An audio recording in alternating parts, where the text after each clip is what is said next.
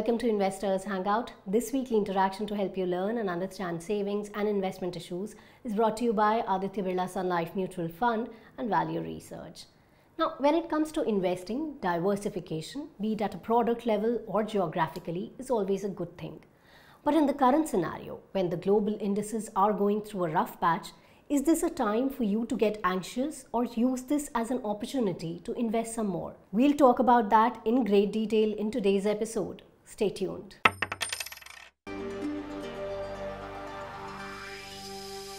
For Indian mutual fund investors, the understanding of international fund is primarily US funds because Indian investors or Indian mutual funds were allowed to launch international fund long time ago, but they gained popularity. They became popular only after these US domiciled funds, the Nasdaq 100, the S&P 500, FANG Plus, they were launched. Or the US actively managed funds were made accessible to Indian investors. So Indian investors' understanding of international fund is these funds. And the reason why they are struggling is that after 40 years, US is experiencing inflation. And in experiencing inflation, is a completely unknown phenomenon for the whole generation. So in that sense, rising inflation, which led to the surge in interest rates, and that has been a massive disruption for US market, which has only been going up. It was further dragged by the supply chain disruption because of the Russian attack on Ukraine. That has led to huge disruption and led to all kind of impact on supply chain, on prices, on commodity prices, and that has really gone haywire. So this is the primary reason, and I don't think the solution is easy, clearly visible, or we can anticipate an answer. Technology stocks dominate those funds which are popular in India. So they actually lost severe ground entirely because technology was seemingly overpriced.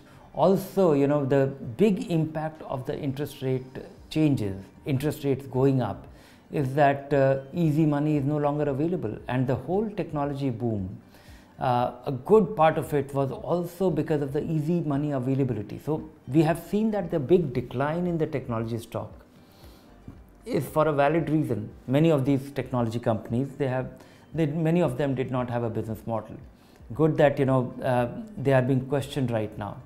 Lot more money will not be burned, but in the process, because the technology went out of favor, many of the great companies, many of the good companies, many of the companies which have very significant competitive advantage, they have also come down. Look at Alphabet, the parent company of Google, it's down nearly 25%.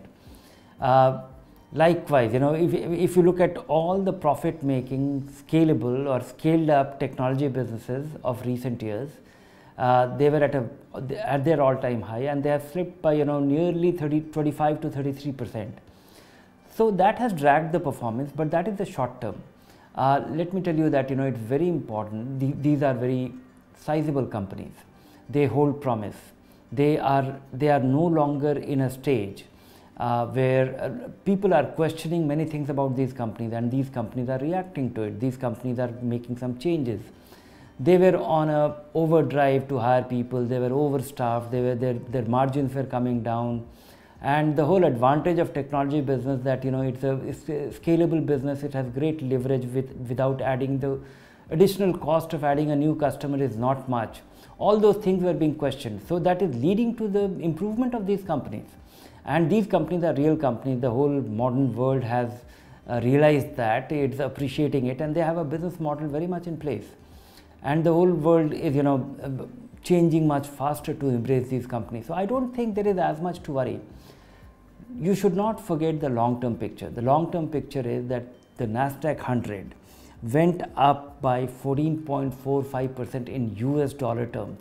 14.45% after this decline means in rupee terms, it will be about 21-22%, because during this period, Indian rupee has also depreciated. And so if you look at these returns, 22% return, or even S&P 500, nearly 11.5% return, and that also adjusted for rupee depreciation will be substantial. So these are the 10-year returns. Last since April they are down 25 to 35, 25 to 33%. That is definitely scary, and that is disappointing. That is all the more disappointing because most investors came into these funds not very long ago. So the value has gone down soon after their investment. But don't lose the full picture, don't lose the long-term picture. So the basic premise of these technology companies remains intact. Many of these companies will not only survive, they will thrive. Many of the companies will die, and actually that has always been happening.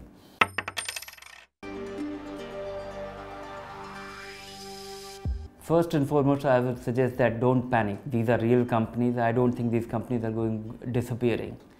Second is that, don't buy into all kind of conspiracy theories.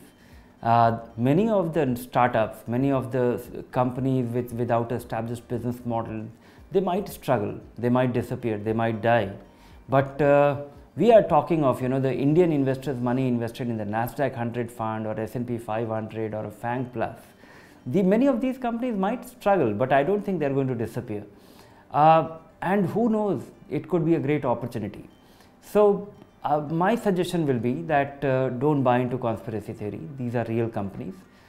This might well be an opportunity. So stay focused on the long term. Don't get carried by it has gone down by 25%, and don't try to actively time it because nobody knows what will happen in couple of weeks, couple of months. But I'm confident that many of these funds will, with hindsight, we will look back and find that it was a good occasion to buy.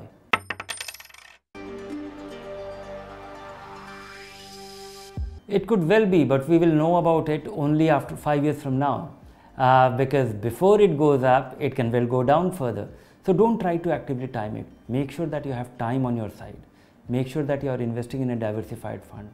In fact, Indian investors were disappointed more because after they got excited about investment in these funds, they poured a lot of money, and after that, many because of a regulation, because of a RBI's regulation which prohibits these funds to a certain size, they stopped taking money. So that was disappointing. Now, once again, it is possible to invest in many of the funds, and as it has been permitted, I think you should look at it as a, don't try to actively time it.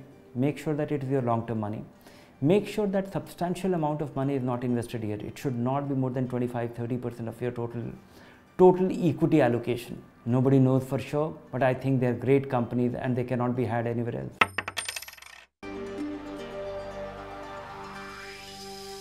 It is possible for Indian investors to invest in foreign markets directly. The way you buy Indian stocks, go to a stockbroker, open a demat account and transfer money from your bank and place your order. It is possible to do that, and it is possible to do that in sizable quantity. Every Indian investor is eligible to invest up to $2.5 lakh, which is little over 2 crore rupee. So if you want to buy 2 crore worth of shares in any foreign companies, many of the fintechs are enabling investment in foreign markets directly in those stocks. But make sure that if you have money, you want to invest, but you want to invest in a fund which is not available. Look at a bunch of stocks. Don't try to speculate in foreign markets. Don't try to think short term, because all those rules which we believe or which are very dear to me and which I think only benefits a small investor or a long-term investor, is that think long-term, diversify, don't put all your money at one go, and it is possible to invest equivalent of 2 crore rupee per person in foreign markets directly.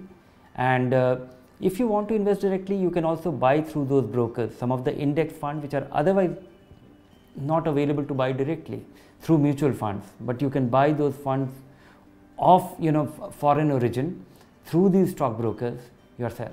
To know all about investing abroad through these foreign brokers and buying these stocks directly, look at the edition of Mutual Fund Insight we published in May 2022, a cover story which has all the dimensions, all the questions that will cross your mind about this.